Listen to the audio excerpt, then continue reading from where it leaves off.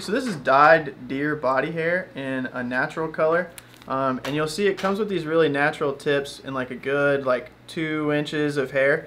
This stuff is great for spinning deer hair and adding some buoyancy to your fly. It's not the most buoyant material that you can use, but it's great for like Borsky sliders, caddis flies, or my suspending shrimp. You should check that out on Tailwater Fly Shop YouTube channel.